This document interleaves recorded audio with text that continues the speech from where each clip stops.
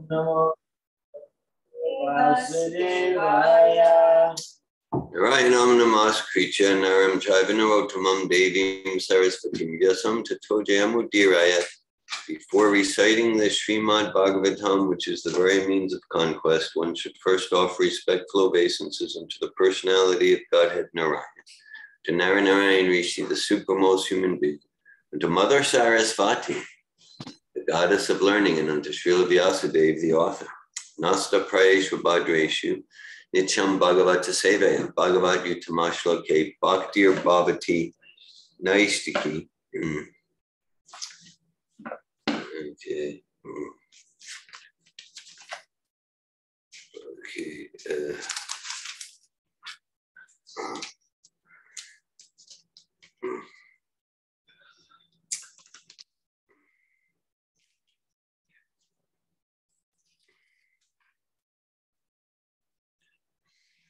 So today, as Melanie mentioned, today is the anniversary of the appearance day of Lord Balaram.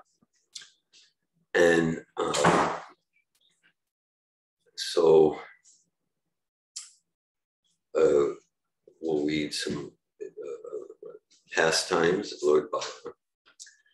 And it's described in Bhagavad Gita, Janma karma chame divyam evam yoveti tatvata tatvadeham punar janma netimam eti sojuna.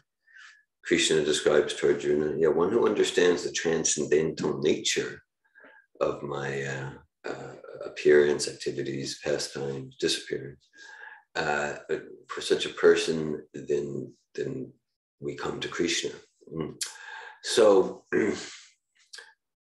all right. So this Vaishnavism, Bhagavad Gita, Srimad Bhagavatam, this is a monotheistic theology. And we said, because sometimes we hear, okay, so there's Balaram, there's Krishna, there's Brahma, there's Shiva, there's Indra, there's so many gods, this and that. No, it's monotheistic, right? So one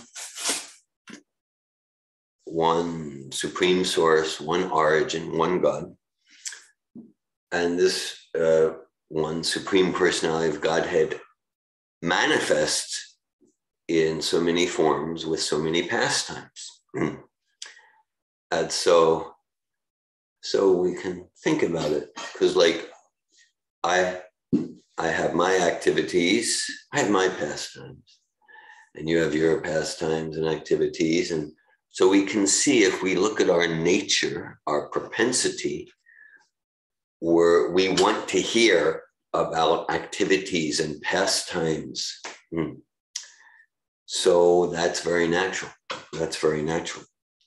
And so if we have our activities, how can we deny to the Supreme, our source, activities? Right? How can there be something in the effect, us, that does not exist in the source, right? Like we have so many varieties of activities and relationships and adventure and romance and so many types. And we like to walk in nature, and we like to dance and sing, and we go to work, and we have so many varieties of activities. So how is it that in the source, it's just this monotonous white light, no activities? How does that make sense? What's the logic? There is none. No. So activity, pastime, everything that we do and like to do here, this is actually a shadow reflection of what exists in the pure form in source, as rich and variegated and apparently alive as the pastimes are in the material realm. This is just a shadow reflection of the original vibrancy of transcendental variegatedness, trans-phenomenal activities that's there in the Supreme Personality of Godhead. So activities and song and vibration and words, they start in transcendence. Not that they don't exist in transcendence. They exist in transcendence in their original pure form. So these pastimes in Srimad Bhagavatam, which you might say is the follow-up literature to Bhagavad Gita, these pastimes in Srimad Bhagavatam, these are transcendental, meaning we transform, we transition our propensity to hear about activities and pastimes to the pastimes of Srimad Bhagavatam or any genuinely transcendental literature, and then we get purified. Then we're not, because like the more we hear about material pastimes of ourselves or a movie actor or sports or political personality or an intellectual, we become more and more agitated because the self's becoming more and more alienated from itself. And so, okay, yeah, so let's just stop hearing anything. It's not possible. It's our nature to want to hear. So we transfer that nature to hear. This is the original propensity of the soul, to hear about the activities, pastimes of the Supreme Personality of Godhead and his expansions and his pure devotees. Then we're completely satisfied. Then we're eager for more and more on a platform of full fulfillment. Not, I need something different. I need to change the channel. I need to click on something different because I'm still agitated. I'm not satisfied. So as Mother Malini was saying, so Sri Balaram is the first expansion of Sri Krishna, the personality of Godhead. And particularly in the 10th canto of Srimad Bhagavatam, these are directly the, I'll say story, but story can mean like some sort of myth, mythology. So this is not mythology, this is history. So these are 89, 90 chapters of Sri Krishna, the personality of Godhead. And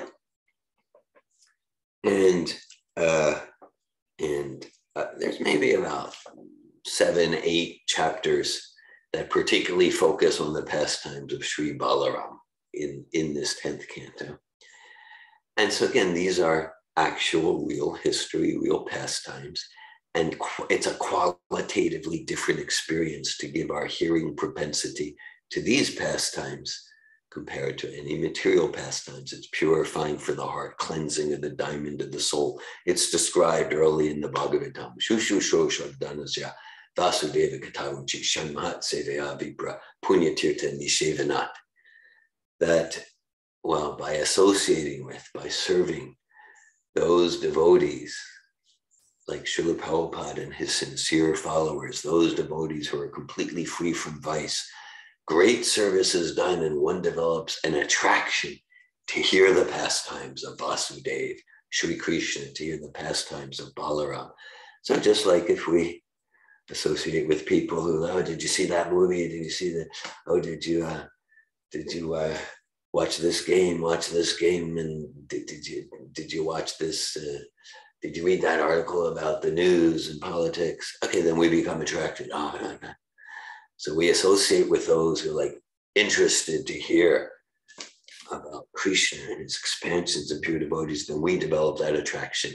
And then more and more we connect with our original bliss. So of course, Srila Prabhupada, as our current Acharya, current link to Sri Krishna's Parampara, Lord Balaram's Parampara, Malini mentioned, Balaram is the Adi Guru, the original spiritual master. So Srila Prabhupada represents Lord Balaram. So of course, Prabhupada gave us a process. I mention that because there are some groups where the idea is like they'll focus practically exclusively on the pastimes of Krishna and the gopis. Of course, these are fully transcendental pastimes described in chapters 29 to 32 and other places in the 10th canto of Srimad Bhagavatam. But oftentimes such groups, it's motivated to agitate the sex impulse and not to purify one's existence. So it's kind of like a charade of spiritual life. Of course, the pastimes are always completely transcendental. At the same time, we want to look at what's my consciousness in approaching these pastimes. So Srila Prabhupada gave us a process of rigorously chanting Hare Krishna japa, fulfilling a daily vow, to whatever extent we're serious to actually progress in this process. to what extent we're serious to give our life to this process.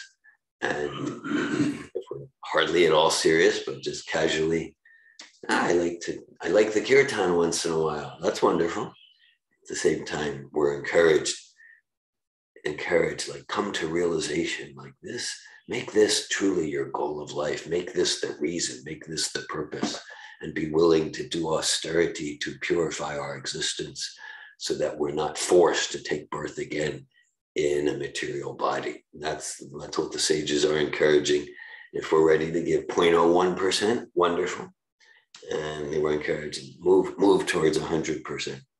So a process where we read Bhagavad Gita, we read first canto of Bhagavatam, and naturally we come to these pastimes in the 10th canto of Bhagavatam.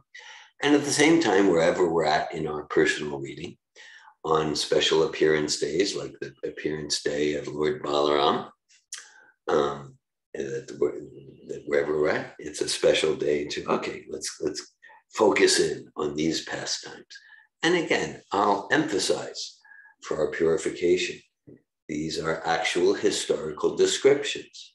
There may also be metaphorical meaning. Like this morning before Japa period, we read the pastime of Sri Balaram and the Pralambasura.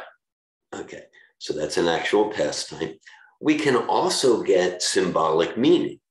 Okay, that's different than, oh, it's all symbolism. And then ultimately the Supreme is a puff of white light or something like that. Like with the Pralambasura pastime,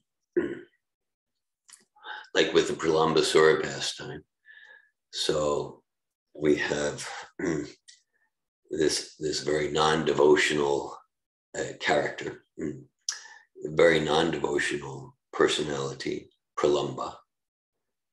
And he's a shapeshifter, and he appears in the form of a cowherd boy playing with Krishna and Balaram and the cowherd boys. And then he arranges that his team loses, so he's carrying Balaram because the losing team needs to carry the winning team on their shoulders. And he's carrying Balaram away. So we can take that symbolically, like, okay, where might there be something or someone or some group? It's looking like devotional service. It's looking like devotee. It's looking like Haribol, Haribol.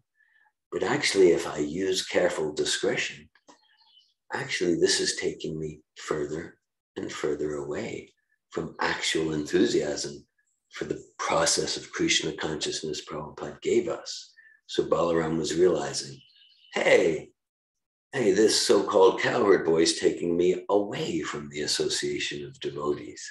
Okay, all right. So Balaram took care of things in his inimitable way. All right, so, okay. So again, there's about 8 or 9 pastimes in Krishna book, the Supreme Personality of Godhead, that particularly focus on Balaram. And here's one. I'm going to start in the middle of a chapter. And this chapter is entitled The Killing of Dantavakra, Vidarata, and Romaharshan. It's in the second half of the 10th canto. I'm hesitating to say the number of the chapter because there's different versions that you might have wherever you are, and the numbering is different in some editions. So the title is The Killing of Dantavakra, Vidarata, and Romaharsha. Okay. And I'm going to start with a paragraph that starts with the words, once upon a time, Lord Balaram heard that there was an arrangement. So this is, in my version, it's this beginning of the 6th paragraph. It's the beginning of the 6th paragraph. It starts, once upon a time. Okay, nice. Okay. All right. Okay, so I'll read, and maybe at some point we can take turns about reading. All right, so let's focus in. Again, just like we chant Hare Krishna Mahamantra, every line of these pastimes, it's a transcendentally purifying mantra. Once upon a time, Lord Balaram heard that there was an arrangement being made for a fight between the two rival parties in the Kuru dynasty, one headed by Duryodhana and the other by the Pandavas. He did not like the idea that he was to be only a mediator to stop the fighting. Finding it unbearable not to take an active part on behalf of either of the parties, he left Dvarka on the plea of visiting various holy places of pilgrimage. He first of all visited the place of pilgrimage known as Prabhasa Kshetra. He took his bath there and he pacified the local Brahmins and offered oblations to the demigods, Pitas, great sages, and people in general in accordance with Vedic ritualistic ceremonies. That is the Vedic method of visiting holy places. After this, accompanied by some respectable Brahmins, he decided to visit different places on the bank of the river Sarasvati. He gradually visited such places as Pratudak, Bindusar, Tritakupa, Sudarshana Tirtha, Vishala Tirtha, Brahma Tirtha, and Chakra Tirtha. Besides these, he also visited all the holy places on the bank of Sarasvati River, running toward the east. After this, he visited all the principal holy places on the bank of the Yamuna and on the bank of the Ganges. Thus, he gradually came to the holy place known as Nami Sharanya. This holy place, Nami Sharanya, is still existing in India. And in ancient times, it was especially used for the meetings of great sages and saintly persons with the aim of understanding spiritual life and self-realization. When Lord Balaram visited that place, there was a great sacrifice being performed by a great assembly of transcendentalists. Such meetings were planned to last thousands of years. When Lord Balaram arrived, all the participants of the meeting, great sages, ascetics, Brahmins, and learned scholars, immediately arose from their seats and welcomed him with great honor and respect. Some offered him respectful obeisances, and those who were elderly great sages and Brahmins offered him blessings by standing up. After this formality, Lord Balaram was offered a suitable seat, and everyone present worshipped him. Everyone in the assembly stood up in the presence of Balaram because they knew him to be the Supreme Personality of Godhead. Education or learning means to understand the Supreme Personality of Godhead. Therefore, although Lord Balaram appeared on the earth as a Kshatriya, all the Brahmins and sages stood up because they knew who Lord Balaram was. Mother Malini, would you like to read? Yeah.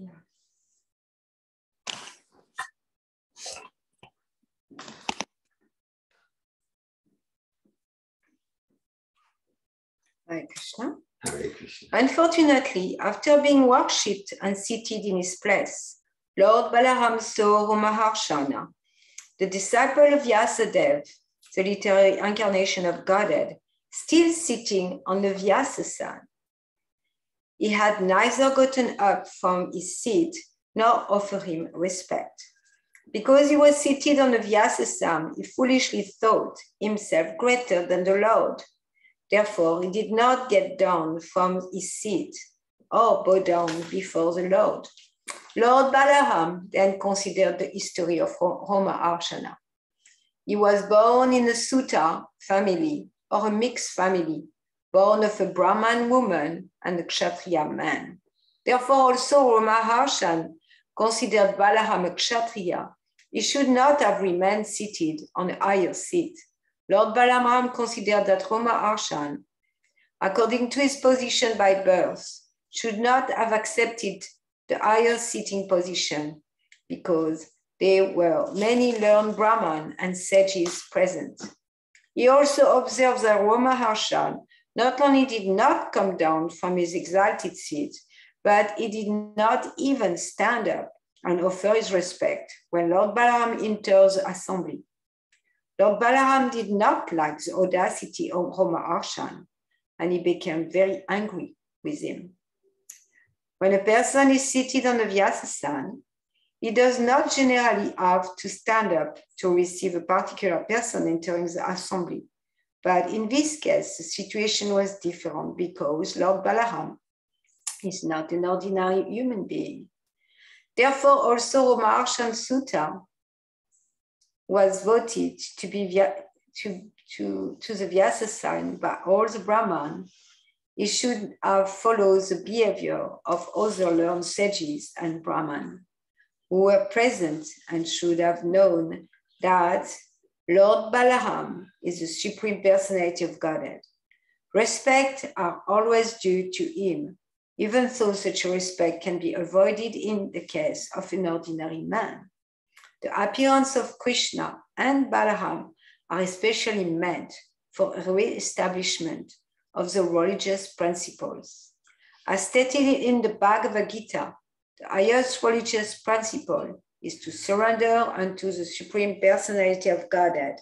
It is also confirmed in the Srimad Bhagavatam that the topmost perfection of religiousness is to be engaged in a devotional service of the Lord. Thank you. Prabhupada, would you like to read? When Lord Balaram saw that Rama Harshan Sutta did not understand the highest principle of religiousness, in spite of having studied all the Vedas, he certainly could not support his position. Rama Harshan Sutta had been given a chance to become a perfect Brahmana, but because of his ill behavior in his relationship with the Supreme Personality of Godhead, his low birth was immediately remembered. Rama Harshan Sutta had been given the position of a Brahmana, but he had not been born in the family of a Brahmana. He had been born in a Pratiloma family. According to the Vedic concept, there are two kinds of mixed family heritage. They are called Anuloma and Pratiloma. When a male is united with a female of a lower caste, the offspring is called Anuloma. But when a male unites with a woman of a higher caste, the offspring is called Pratiloma. Rama Harshan Sutta belonged to the Pratiloma family because his father was a Kshatriya and his mother was a Brahmin. Because Rama Harshan's transcendental realization was not perfect, Lord Balaram remembered his Pratiloma heritage. The idea is that any man can be given the chance to become a Brahmana, but if he improperly uses the position of a Brahmana without actual realization, then his elevation to the Brahminical position is not valid. After seeing the deficiency of realization in Rama Harshan Sutta, Lord Balaram decided to chastise him for being puffed up. Lord Balaram therefore said, "This man is liable to be awarded the death punishment because although he has the good qualification of being a disciple of Lord Vyasadeva, and although he has studied all the Vedic literature from this exalted personality, he was not submissive in the presence of the Supreme Personality of Godhead. As stated in the Bhagavad Gita, a person who is actually a Brahmana and is very learned must automatically become very gentle also. In the case of Rama Harshan Sutta, although he was very learned and had been given the chance to become a Brahmana, he had not become gentle. From this, we can understand that when one is puffed up by material acquisition, he cannot acquire the gentle behavior befitting a Brahmana. The learning of such a person is as good as a valuable jewel decorating the hood of a serpent. Despite the valuable jewel on the hood, a serpent is still a serpent and is as fearful as an ordinary serpent. If a person does not become meek and humble, all his studies of the Vedas and Puranas and his vast knowledge in the Shastras simply become outward dress, like the costume of a theatrical artist dancing on the stage. Lord Balaram began to consider thus: I have appeared in order to chastise false persons who are internally impure, but externally pose themselves to be very learned and religious. My killing of such persons is proper to check them from further sinful activity.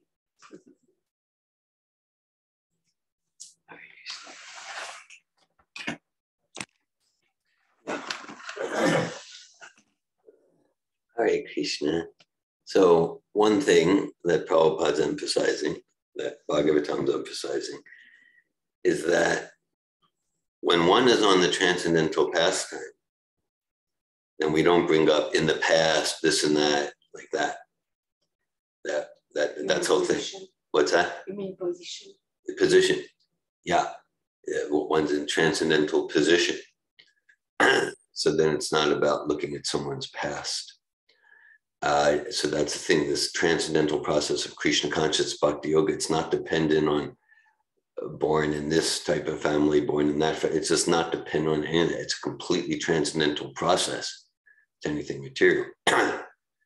So the point's being emphasized here that, okay, Balaram started looking at Rama Harshan's past when Rama Harshan was clearly off the transcendental pastime. So yeah, we follow the process that Prabhupada gave us, and then we experience transcendence, and we talk about states and stages of consciousness. At the same time, it doesn't mean we're steadily on that stage of transcendence, and then perhaps the next moment or an hour later, we become attached to the same modes and same activities as when we were a teenager, or something from childhood, or like that. So when someone's on transcendence, then that's transcendental to nature and nurture considerations about the past. And once someone like Rama Harshan, okay, now the way he's acting, now Balaram, let's look at the past to understand this. Mother Lakshmi Priya, would you like to read? Hare Krishna. Lord Balaram had avoided taking part in the Battle of Kurukshetra, and yet, because of his position, the reestablishment of religious principles was his prime duty.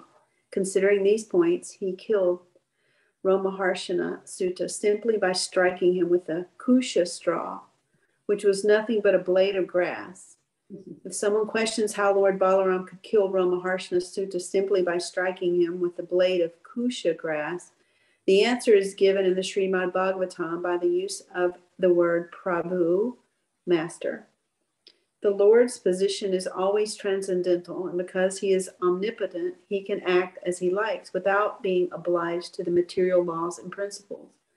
Thus, it was possible for him to kill Romaharshana Sutta simply by striking him with a blade of kusha grass. Should I pass it to Rachel? Sure. At the death of Romaharshana Sutta, everyone present became much aggrieved, and there was roaring and crying. Although all the brahmanas and sages present, they knew Lord Balarama to be the supreme personality of Godhead. They did not hesitate to protect the Lord's action, and they humbly submitted, "Oh dear Lord, we think your action is not in line with the religious principles. Dear Lord Yadunandana, we may inform you that we Brahmanas posted Ramaharshana Sutta on that exalted position for the duration of this great sacrifice. He was seated on the Vyasana by our election, and when one is seated on the Vyasana, Vyasasan, it is improper for him to stand up to receive a person. Moreover, we awarded Ramaharshana Sutta an undisturbed duration of life. Under the circumstances, since your lordship has killed him without knowing all these facts, we think that your action has been equal to that of killing a Brahmana. Dear Lord, deliverer of all fallen souls, we know certainly that you are the knower of all the Vedic principles. You are the master of all mystic powers. Therefore, ordinarily, the Vedic injunctions cannot be applied to your personality, but we request that you show your causeless mercy upon others by kindly atoning for this killing of Ramaharsana Sutta. We do not, however, suggest what kind of act you should perform to atone for killing him. We simply suggest that some method of atonement be adopted by you so that others may follow your action. What is done by a great personality is followed by the ordinary man. The Lord replied, yes, I must atone for this action, which may have been proper for me, but is improper for others. Therefore, I think it is my duty to execute a suitable act of atonement enjoined in the authorized scriptures. Simultaneously, I can also give the Ramaharshana Sutta life again, with a span of long duration, sufficient strength, and full power of the senses. Not only this, if you desire, I shall be glad to award him anything else which you may ask. I shall be very glad to grant all these boons in order to fulfill your desires. This statement of Lord Balarama definitely confirms that the Supreme Personality of Godhead is free to act in any way. Although it may be considered that his killing of Ramasarana Sutta was improper, he could immediately counteract the action with greater profit to all. Therefore, one should not imitate the actions of the Supreme Personality of Godhead. One should simply follow the instructions of the Lord. All the great learned sages present realized that although they considered the action of the Lord Balarama to be improper, the Lord was able to immediately compensate the greater profits. Not wanting to detract from the mission of the Lord in killing Ramaharsana Sutta, all of them prayed, "O dear Lord, the uncommon use of your kusha weapon to kill the Ramaharsana Sutta may remain as it is. Because of your desire to kill him, he should not be brought to life again. At the same time, your lordship may remember that we sages and brahmanas voluntarily gave him long life. Therefore, such a benediction should not be nullified. Thus, the request of the learned brahmanas in their assembly was ambiguous because they wanted to keep intact the benediction given by them that Ramaharsana Sutta would continue to live until the end of the great sacrifice. But at the same time, they did not want to nullify Balarama's killing him. Thank you. Thank you. Would someone else online like to continue reading?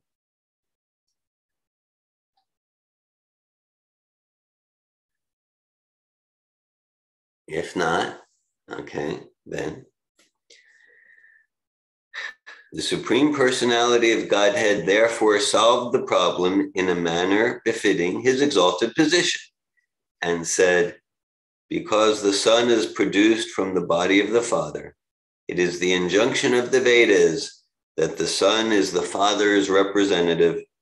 Therefore I say that Ugrashrava Sutta, the son of Ramaharshan Sutta, should henceforth take his father's position and continue the discourses on the Puranas. And because you wanted Ramaharshan to have a long duration of life, this benediction will be transferred to his son. The son Ugrashrava will therefore have all the facilities you offered, long duration of life in a good and healthy body, without any disturbances and full strength of all the senses. So, of course, this is Sutta Goswami, the speaker of the Bhagavatam. And so, right there in the first chapter of the Bhagavatam, Srila Vyasadeva describes the gathering at Namisharanya, the 1,000-year sacrifice. And then the sages asked questions to Sutta Goswami, who had taken the seat, the Vyasa-san, installed by Lord Balaram. Ugrashrava is a name for Sutta Goswami. Yes. Lord Balaram then implored all the sages and Brahmins that aside from the benediction offered to the son of Romaharsha, they should ask from him any other benediction and he would be prepared to fulfill it immediately. The Lord thus placed himself in the position of an ordinary kshatriya and informed the sages that he did not know in what way he could atone for his killing of Romaharshan, but whatever they would suggest, he would be glad to accept. The Brahmins could understand the purpose of the Lord, and thus they suggested that he atone for his action in a manner which would be beneficial for them. They said, "Our dear Lord, there is a demon of the name Balvala. He is the son of Eovala, but he is a very powerful demon, and he visits this sacred place of sacrifice every fortnight on the full moon and moonless days, and creates a great disturbance to the discharge of our duties in the sacrifice. O descendant of the Dasharha family, we all request you to kill this demon. We think that if you kindly kill him, that will be your atonement on our behalf. The demon occasionally comes here and profusely throws upon us contaminated, impure things like pus, blood, stool, urine, and wine, and he pollutes the sacred place by showering such filth upon us. After killing Balvala, you may continue touring all these sacred places of pilgrimage for 12 months, and in that way, you will be completely freed from all contamination. That is our prescription." Thus ends the Bhaktivedanta purport of the second volume, 23rd chapter of Krishna, the killing of Dantavakra, Vidurata, and Romaharsha. The Lord Vyasadeva is, yes.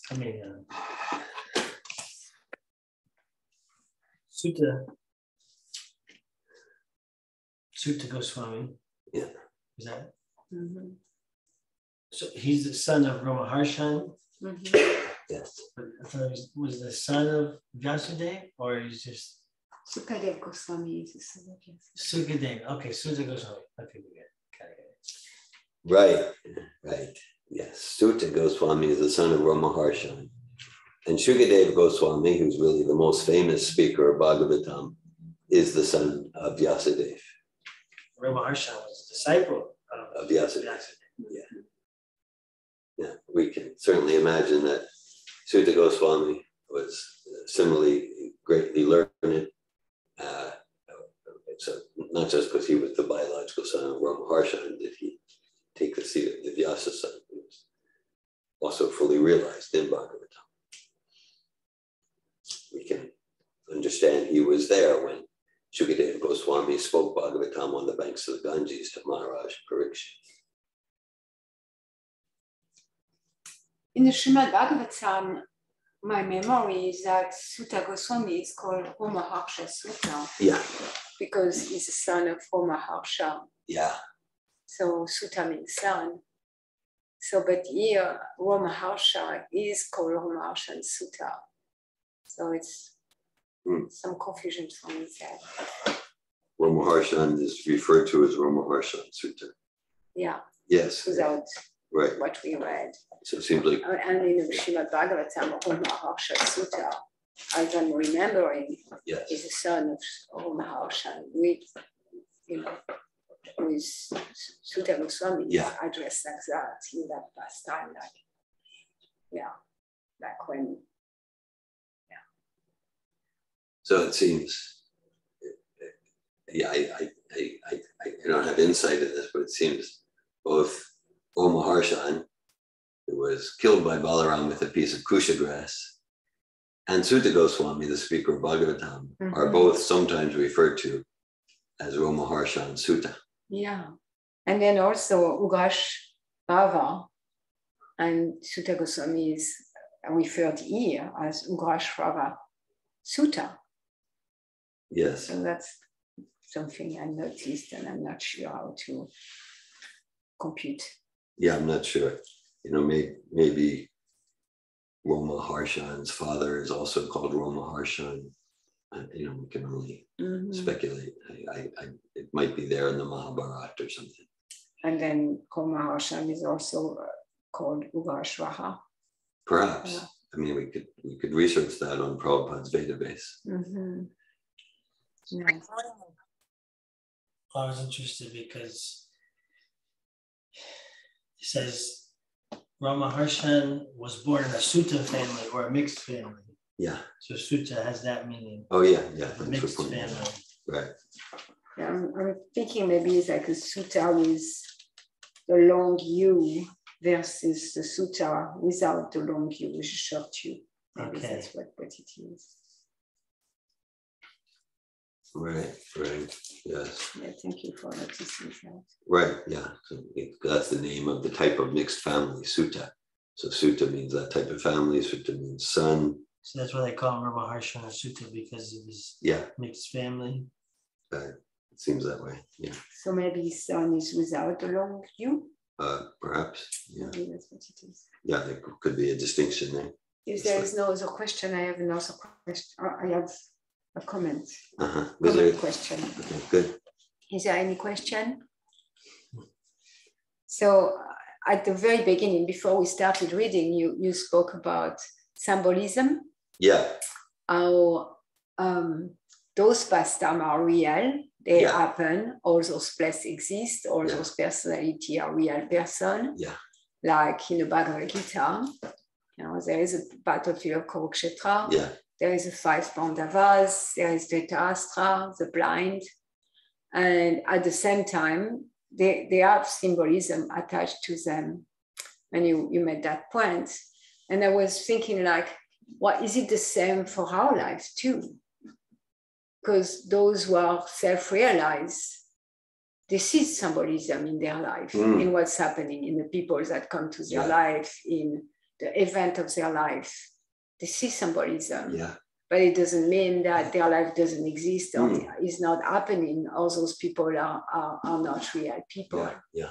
So I was just thinking of that, like to only think that it's either symbolism or reality. Right. It seems that what's in the source, like, you know, what's in an effect for us, it's like that too. Like we have events in our lives that we that symbolize different advancement or give us an indication about ourselves. Different layers of meaning. Yeah. Yeah.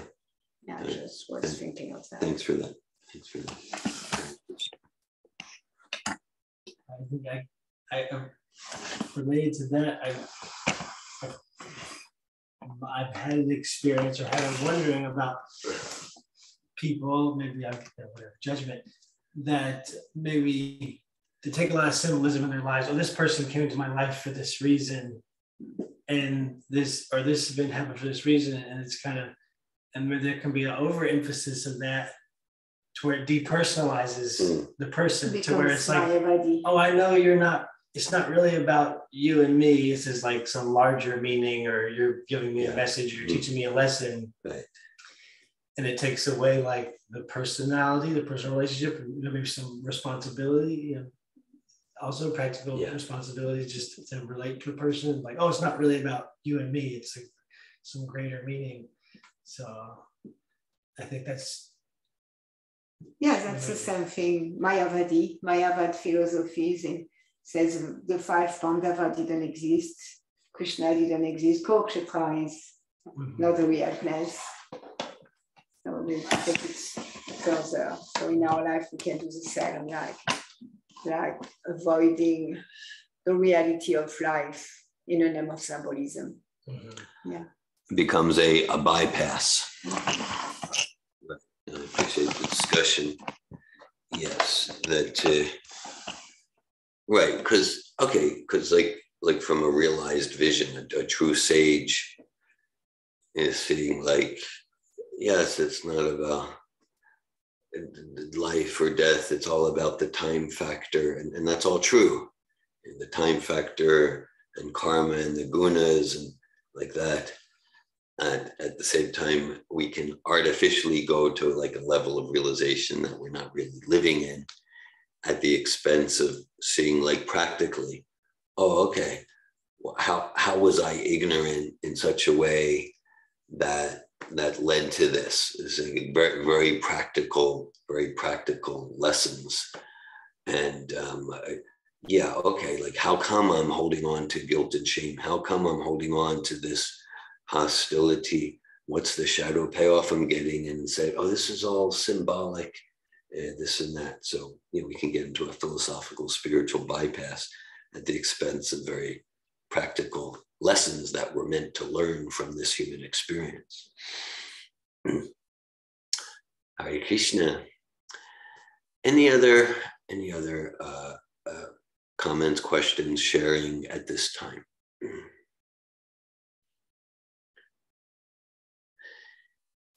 If not, then let's go on for another few minutes. We can go to the next chapter. The next chapter is entitled The Liberation of Balvala and Lord Balaram's Touring the Sacred Places. Malini, would you like to read? Okay.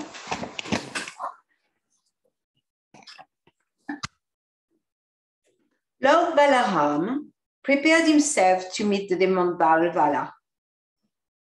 At the time when the demon usually attacks the sacred place, there appeared a great hailstorm. The whole sky became covered with dust, and the atmosphere became surcharged with a filthy smell. Just after this, the mischievous demon Balvala began to shower a torrent of stool and urine and other impure substances on the arena of sacrifice. After this onslaught, the demon himself appeared with a great trident in his hand. He was a gigantic person, and his black body was like a huge mass of carbon. His hair, his beard, and his mustache appeared reddish, like copper, and because of his great beard and mustache, his mouth appeared to be very dangerous and fierce. As soon as he saw the demon, Lord Balaram prepared to attack him. He first began to consider how he could smash the great demon to pieces. Lord Balaram called for his plow and club, and they immediately appeared before him.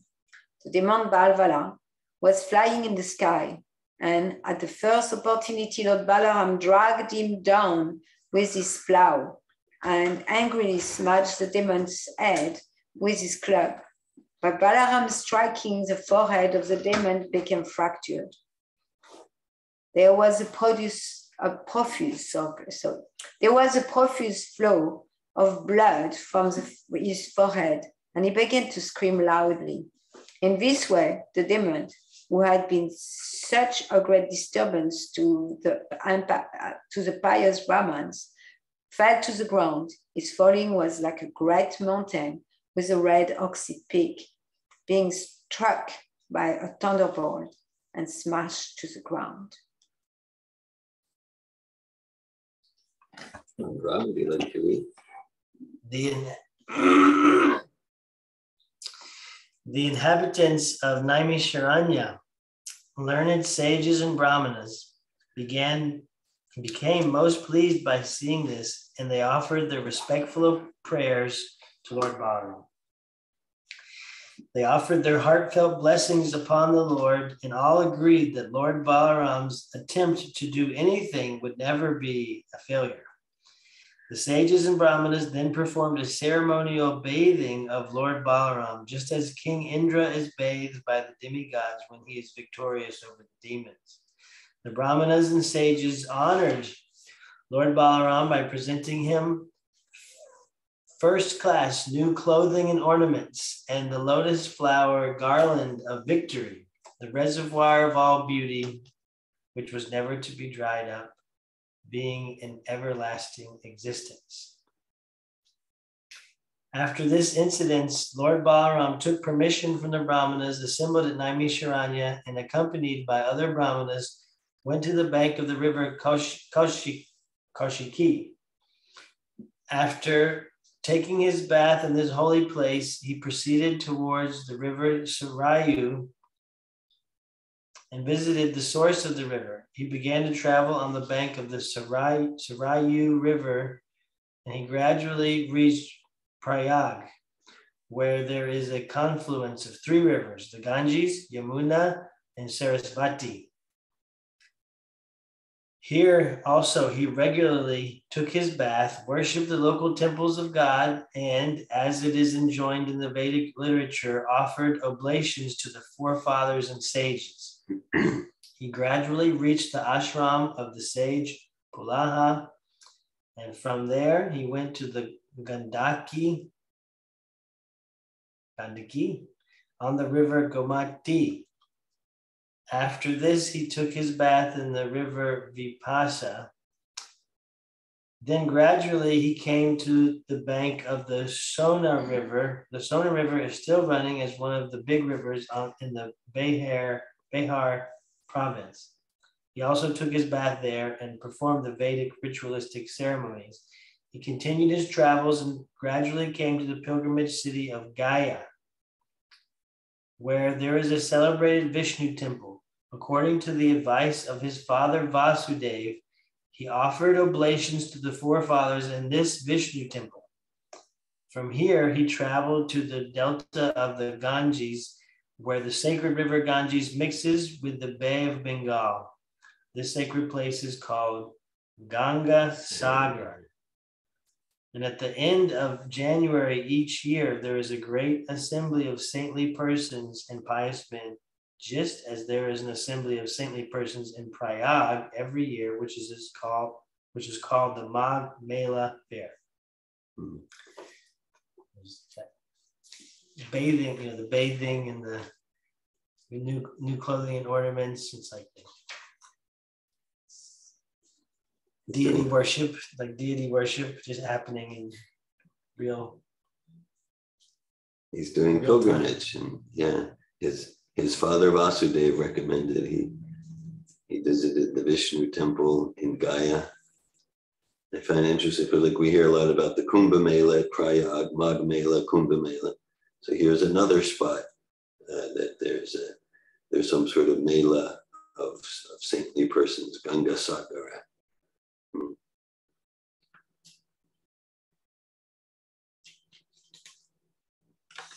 Hare Krishna.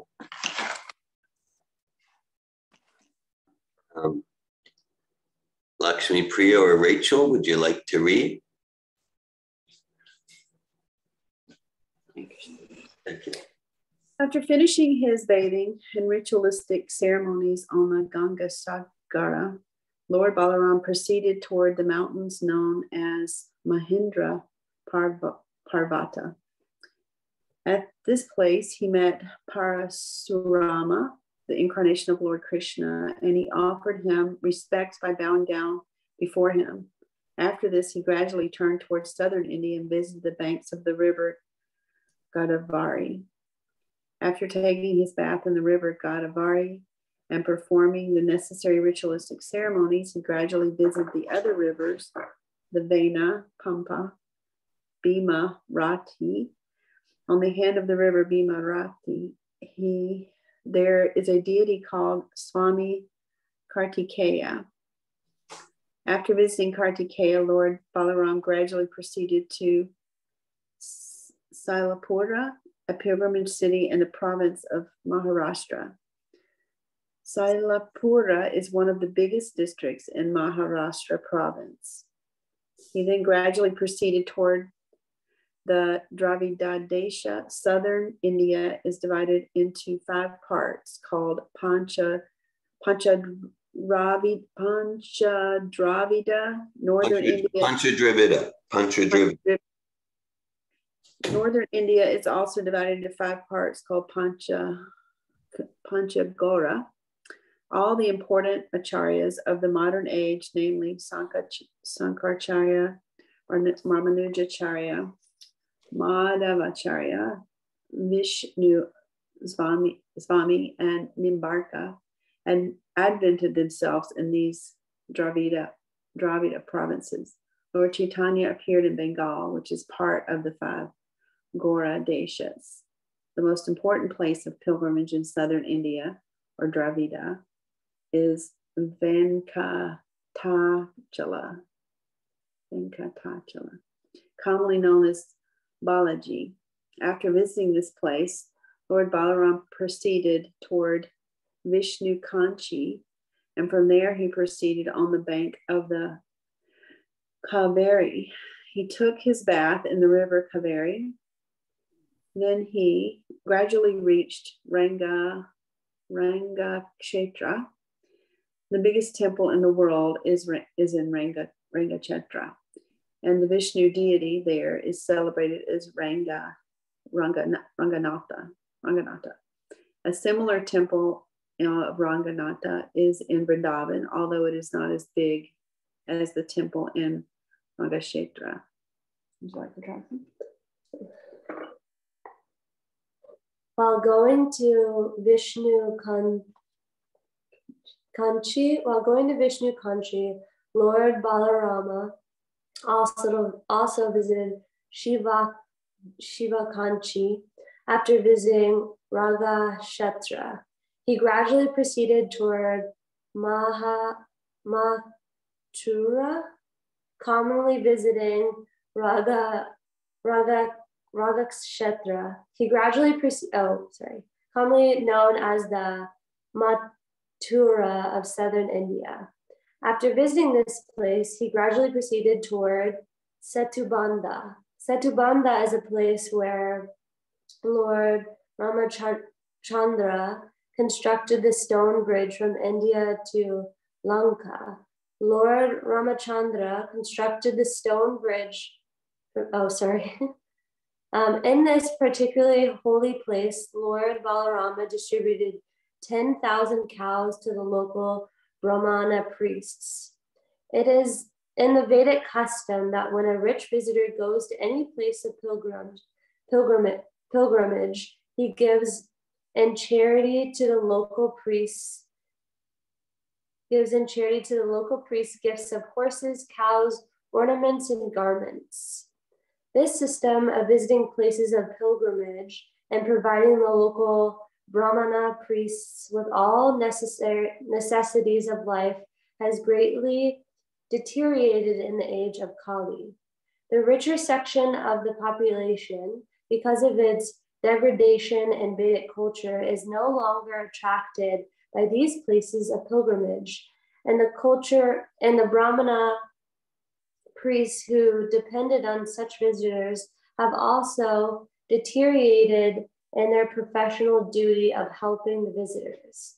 These Brahmana priests and the places of pilgrimage are called Panda and Pandit. This means that they formerly were very learned Brahmanas and used to guide the visitors in all details of the purpose of coming there. And thus both the visitors and the priests were benefited by mutual cooperation. It is clear from the description of the Srimad Bhagavatam that when Lord Balarama was visiting the different places of pilgrimage, he probably followed the Vedic system. After distributing cows at Setubandha, Lord Balarama proceeded toward the Kritamala and Tamraparani rivers. These 2 rivers are celebrated as sacred, and Lord Balarama bathed in both. He then proceeded toward Malaya Hill. This Malaya Hill is very great, and it is said that it is one of the 7 peaks called the Malaya Hills. The great sage Agastya used to live there, The Lord Balarama visited him and offered his respects by bowing down before him. After taking the sage's blessings, Lord Balarama, with the sage's permission, proceeded toward the Indian Ocean. We can see, I'm thinking like in the modern day, there's the principle of tenure. A university professor at some point gets tenure. Of course, it's misused in so many ways. But that's the principle, that the Brahmins of society, they give knowledge. They give knowledge and they give knowledge about everything, spiritual life, and they give guidance and knowledge. And they're not taking a salary. They're not dependent on any one salary. They're not dependent on the military industrial complex, right? They're not dependent. Well, if I actually share honestly, then I might be kicked out. Like whatever. I'm gonna be truthful. Brahminical principles give knowledge, and then society, they naturally support the Brahmins. Actually, in an advanced stage, members of society realize, actually, even this farm I have, this house, actually everything belongs to the Brahmins. So let's give it to them for their use. And the Brahmins, they have no greed. They have the true Brahmins, they have no greed. So whatever they get, they use it for the true watering the root of the tree, the true benefit in the highest sense of society. And so that's actually what the modern tenure system is supposed to be, that the true intellectuals of society who are supposed to be spiritually wise, it's kind of become the opposite, but that they're not dependent for their basic needs on, they need to say certain things to make sure that this group is pleased so they get their salary. And that's the idea of tenure. Of course, now it's become, now I have tenure, I can be lazy and I can just say, I mean, it's become misused in different ways. But this is it. So the Brahmins have no material greed and they're naturally supported and they are free. They're free to be honest and share knowledge. It seems that it's the opposite. I think it's officer come to a place of platform of wanting to express truth. Yeah. They lose their job. Right. Yeah. It's become the opposite. Yeah. True. You need to kowtow and you need to join the herd of independent minds. Right? All of the independent thinkers say this. You say this too, right? Like that. Oh, of course. Okay. At the point of the cape, there is a big temple of the goddess Durga, where she is known as Kanya Kumari. This temple of Kanya Kumari was also visited by Lord Ramachandra, and therefore it is to be understood that the temple has been existing for millions of years. From there, Lord Balaram went on to visit the pilgrimage city known as Falguna Tirtha, which is on the shore of the Indian Ocean or the Southern Ocean. Falguna Tirtha is celebrated because Lord Vishnu in his incarnation of Ananta is lying there. From Falguna Tirtha, Lord Balaram went on to visit another pilgrimage spot known as Pancha Psarasa. There also he bathed according to the regulative principles and observed the ritualistic ceremonies. This site is also celebrated as a shrine of Lord Vishnu. Therefore, Lord Balaram distributed 10,000 cows to the local Brahmin priests. From Cape Comorin, Lord Balaram turned toward Kerala. The country of Kerala is still existing in southern India under the name of South Kerala. After visiting this place, he came to Gokarna Tirtha, where Lord Shiva is constantly worshipped. Balaram then visited the temple of Arya Devi, which is completely surrounded by water. From that island, he went on to a place known as Shurparaka. After this, he bathed in the rivers known as Tapi, Payoshni, and Nirvindya. And he came to the forest known as Dandakaranya. This is the same Dandakaranya forest where Lord Ramachandra lived while he was in exile. Lord Balaram next came to the bank of the river Narmada, the biggest river in central India. On the bank of the sacred Narmada, there is a pilgrimage spot known as Mahishmati Puri. After bathing there, according to regulative principles, Lord Balaram returned to Prabhasa Tirtha, wherefrom he had begun his journey. When Lord Balaram returned to Prabhasa Tirtha, he heard from the Brahmins that most of the Kshatriyas in the battle of Kurukshetra had been killed. Balaram felt relieved to hear that the burden of the world had been reduced. Lord Krishna and Balaram appeared on this earth to lessen the burden of military strength created by the ambitious Kshatriya kings. This is the way materialistic life, not being satisfied by the absolute necessities of life. People ambitiously create extra demands, and their illegal desires are checked by the laws of nature or by the laws of God, appearing as famine, war, pestilence, and similar catastrophes. Lord Balaram heard that although most of the Kshatriyas had been killed, the Kurus were still engaged in fighting. Therefore, he returned to the battlefield just on the day Bhimasena and Duryodhana were engaged in a personal duel. As well-wisher, both of them, Lord Balaram wanted to stop them, but they would not stop.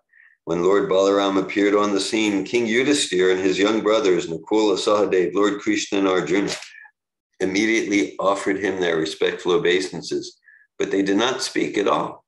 The reason they were silent was that Lord Balaram was somewhat affectionate toward Duryodhana, and Duryodhana had learned from Balaramji the art of fighting with a club. Thus, when the fighting was going on, King Yudhisthira and others thought that Balaram might come there to say something in favor of Duryodhana, and they therefore remained silent. Both Duryodhana and Bhimasena were very enthusiastic in fighting with clubs, and in the midst of large audiences, each was very skillfully trying to strike the other. And while attempting to do so, they appeared to be dancing. But although they appeared to be dancing, it was clear that both of them were very angry. Malini, would you like to complete the chapter? Okay. Lord Balaram wanted to stop the fighting, said, "My dear King Duryodhana and Bhimasen, I know that both of you are great fighters and are well known in the world as great heroes. But still, I think that Bhimasen is superior to Duryodhana in bodily strength. On the other hand, Duryodhana is superior in the art of fighting with a club. Taking this into consideration, my opinion is that neither of you is inferior to the other in fighting. Under the circumstances, there is very little chance of one of you being defeated by the other. Therefore, I request you not to waste your time in fighting in this way. I wish you to stop this unnecessary fight." The good instruction given by Lord Balaram to both Bhimasen and Duryodhana was intended for the equal benefit of both of them. But they were so enwrapped in anger against each other that they could only remember their long-lasting personal enmity. Each thought only of killing the other, and they did not give much importance to the instruction of Lord Balaram. Both of them then became like madmen in remembering the strong accusations and ill behavior they had exchanged with one another. Lord Balaram, being able to understand the destiny which was awaiting them, was not eager to go further in the matter. Therefore, instead of staying, he decided to return to the city of Dwarka. When he returned to Dwarka, he was received with great jubilation by relatives and friends, headed by King Ugrasena and other elderly persons. All of them came forward to welcome Lord Balaram. After this, he again went to the holy place of pilgrimage at Naimesharanya, and the sages, saintly persons, and Brahmins all received him standing. They understood that Lord Balaram, although a Kshatriya, was now retired from the fighting business. The Brahmins and the sages, who were always for peace and tranquility, were very pleased at this. All of them embraced Balaram with great affection and understood to perform various kinds of sacrifices in that sacred spot of Naimesharanya. Actually, Lord Balaram had no business performing the sacrifices recommended by ordinary human beings. He is the Supreme Personality of Godhead, and therefore he himself is enjoyer of such sacrifices. As such, his exemplary action in performing sacrifices was only to give a lesson to the common man, to show how one should abide by the injunction of the Vedas. The Supreme Personality of Godhead, Balarama, instructing the sages and saintly persons and Nalmesharanya on the subject matter of the living entities, relationship with this cosmic manifestation, and on how one should accept this whole universe and how one should relate to this cosmic in order to achieve the highest goal of perfection. The understanding that the whole cosmic manifestation is resting on the Supreme Personality of Godhead, and that the Supreme Personality of Godhead is also all-pervading, even within the minutest atom, by the function of his Paramatma feature. Lord Balaram then took the Avabrita bath, which is accepted after finishing sacrificial performances. After taking his bath, he dressed himself in new silken garments and decorated himself with beautiful jewelry amidst his relatives and friends. He appeared to be shining full moon amidst the luminaries in the sky. Lord Balaram is the personality of Godhead Ananta himself. Therefore, he is beyond the scope of understanding my mind, intelligence, or body. He descends exactly like a human being and behaves in that way for his own purpose. We can only explain his activity as the Lord's pastimes. No one can even estimate the extent of the unlimited demonstration of his pastime because he is all-powerful. Lord Balaram is the original Vishnu.